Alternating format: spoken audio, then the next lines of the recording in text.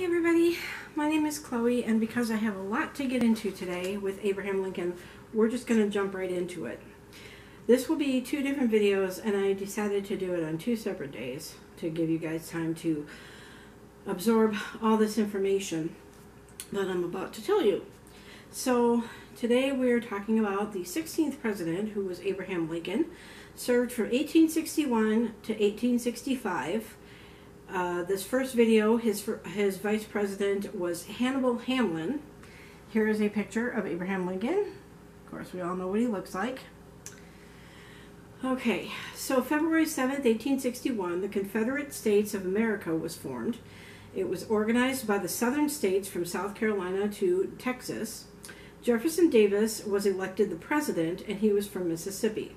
So he was the president for the Confederate States, which was the southern states. March 4th, 1861, Lincoln was inaugurated, nation's first Republican president. Between the election and the inauguration, 7 states seceded in the South, becoming the Confederates. I just want to make a side note. I didn't do any information on Jefferson Davis, so if you want me to, leave a comment below and I can try and look him up and see. I mean, it would be the same information anyway, so because it was during Lincoln's time in office. So a lot of his stuff is actually in here anyway. Okay, keep going. March 11th, 1861, the Confederate Congress adopts the Constitution. It declares sovereignty of states and forbids any bill to pass that outlaws slavery. April 12, 1861, Fort Sumter. Lincoln attempts to resupply Fort Sumter. Under the command of General P.G.T. Beauregard, the South fires on the Federal Arsenal in Charleston Harbor at 4:30 in the morning. President Davis issues the order, and that was the start of the Civil War. Now hold on to your hats here, because that's not the official start of the Civil War, apparently. April 13th, 1861, Mayor Anderson surrenders. After 33 hours and out of supplies, Major Robert Anderson surrenders. The federal outpost was evacuated the following day. April 15th, 1861, Lincoln calls for an end of the rebellion. After Fort Sumter, Lincoln calls up 75,000 volunteer militiamen, declaring an insurrection. This marks the official start to the Civil War. So 3 days later. In 4.5 years, nearly 5 million men served and more than 600,000 died. And it was the bloodiest war in American history. April 17th, 1861, Virginia secedes.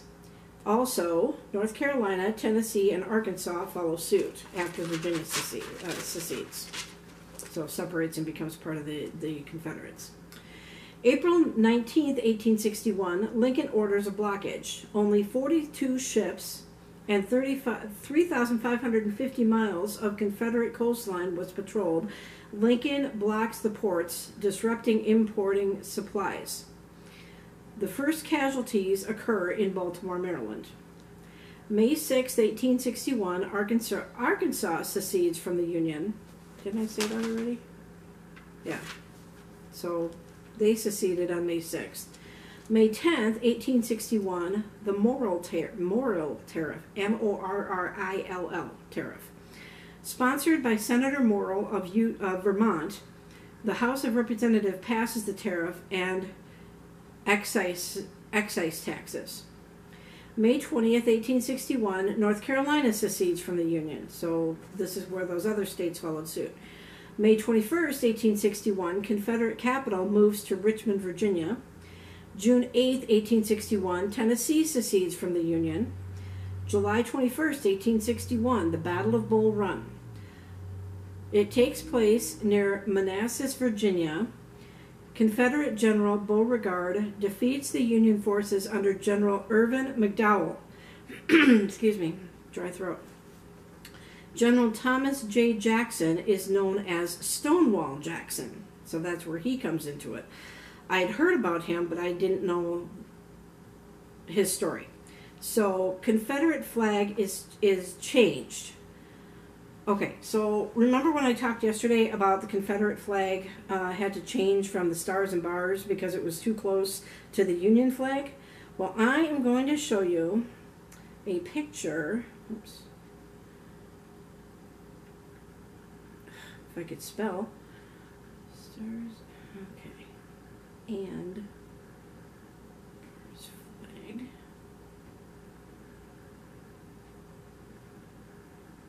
Okay, so the first Confederate flag actually looked like that as compared to what we all know today as the Confederate flag, and that was very close to the Union flag. So I'll show you what the Union flag looked like. I'm trying to be real quick here because I don't want to go over my minutes. Union flag. Okay. Gotta put Civil War in here because otherwise it'll just give me the British flag.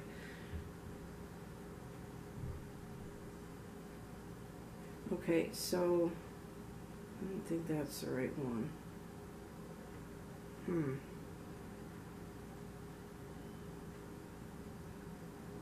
Actually, it might be. Don't quote me if I'm not right on this, but when I pull it up, this one, okay. It's on Amazon. It's for sale on Amazon.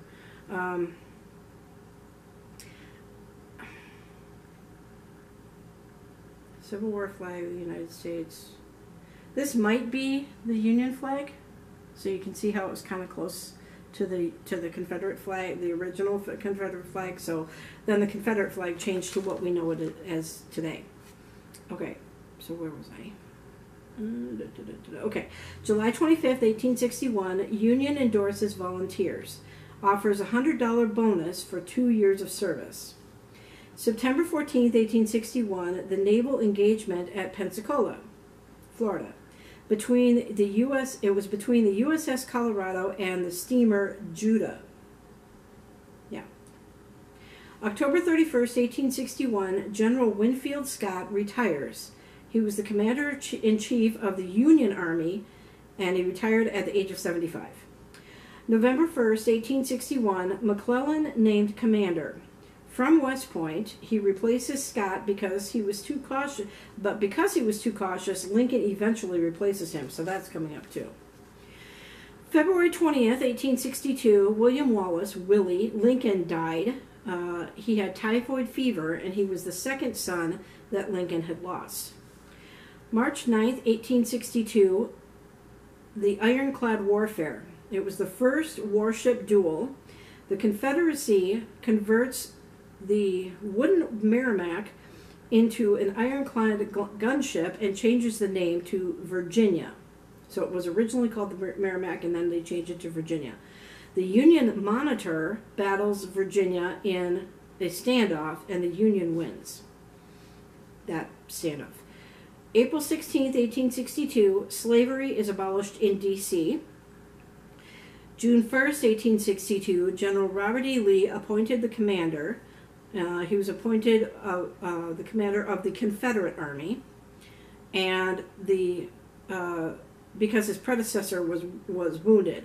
Now, little interesting fact about Robert E. Lee. Neil Diamond actually wrote a song, and I'm guessing that the Robert E. Lee eventually became a boat or a ship or something. But Neil Diamond wrote a song called On the Robert E. Lee, and it was used in the movie that he starred in with Laurence Olivier called The Jazz Singer. And it's not the one from the 1930s, it's a newer one. And it also starred Lucy Arnaz, who was Lucille Ball's daughter. So check that out.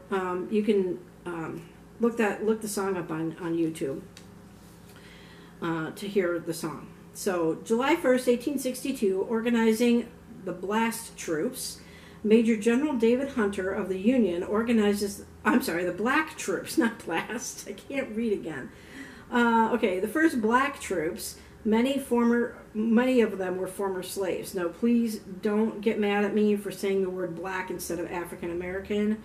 I mean no disrespect to anybody that's watching that may be African American. It's just the way I grew up. you were white, Hispanic, or black. So, I mean, no disrespect to you. It's just the way it is. I am not racist in any way, shape, or form. It's just the way I wrote this down. So, and the way it was on the website. Nearly 200,000 blacks served in the Union. 10% of that was 10% of the total manpower. The Confederates vowed to execute all captured black soldiers, but Lincoln counters that and vows to kill any Confederate who kills for every black soldier that for every black soldier that the Confederate kills, Lincoln vows to kill the Confederate soldier, or a Confederate soldier. July 22nd, 1862, Lincoln's intentions. This is when he announces to the cabinet about the Emancipation Proclamation. We'll get into that later. August 29th, 1862, the Second Battle of Bull Run. General Stonewall Jackson and Robert E. Lee proved too much for the Union troops under General John Pope, and they retreated to Washington, D.C. September 17th, 1862, the Battle of, see if I can pronounce this, Antietam. I'm just going to spell it because I don't know how to say it. Antietam Creek. And that's near Sharpsburg, Maryland. It was the bloodiest one-day engagement. General Lee invades the North and is thwarted by General McClellan. 5,000 people were killed, 18,000 were wounded.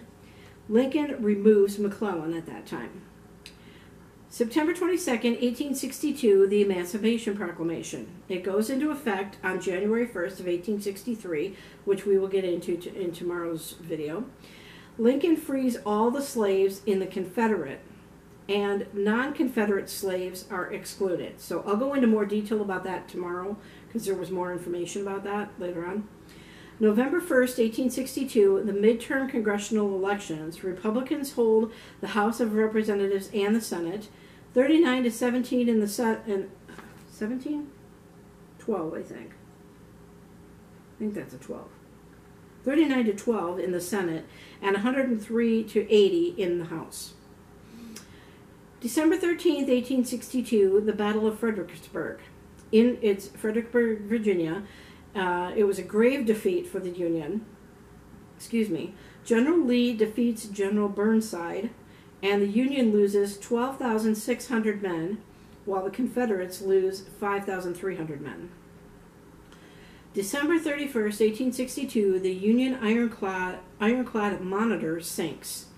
That was the one that was renamed the Virginia, sinks off of Cape Hatteras in North Carolina. So that brings us to the end of half of Lincoln's term in office. For those of you, just to kind of give you an indication of what's coming up tomorrow, he was elected president for a second term, but it was during that term, and if any of you know this, or don't know this, I don't know where you've been living, but he was assassinated during his second term, 4 months after he was inaugurated, a month after he was inaugurated. It was in April of 1965 or 1865 that he was assassinated. So he had just started his second term. So that's why I say he was basically a one-term president, because he was assassinated so shortly after he became president for the second term. So tomorrow, I already have everything written down here. My hand is killing me from yesterday when I did that, or 2 days ago. Maybe it was yesterday, I don't know. But Lincoln did a lot. I mean, a lot happened, during Lincoln's time, because it was all during the Civil War. The Civil War started and ended during Lincoln's 4 years. So we'll go into more detail about the collapse of the Civil Union, or the Civil War, Civil Union, and move into Lincoln's death tomorrow. I know, Star Shuttle, you said you wanted me to do it in one day, but it's just too much to go through. So I'm going to do part 2 of Abraham Lincoln tomorrow. So come back tomorrow to learn about what happened from 1863 to 1865. the end of the Civil War, how things happened. There was very little else that happened. It was basically just all about the Civil War and slavery and all that. So come back tomorrow for the second half of Abraham Lincoln. I look forward to seeing you guys tomorrow. So that'll be the last day of the year for those of you that are watching on time. And please, please, please leave your comments below. I've been seeing that a lot of people are watching, but nobody's commenting except for Star Shadow. So I need you guys to comment and let me know who's watching these, how you like them, how you know, what you like about them, what you dislike about them. If you think it's a good idea, I've been told by many people that it is a good idea because apparently in schools nowadays, they don't even teach about the presidents. So I'm kind of glad that they decided to do that. So thanks to Lin-Manuel and his play of Hamilton. So I'll see you guys tomorrow for Abraham Lincoln, Part 2, End of the Civil War. You guys have a sunny day. Class dismissed.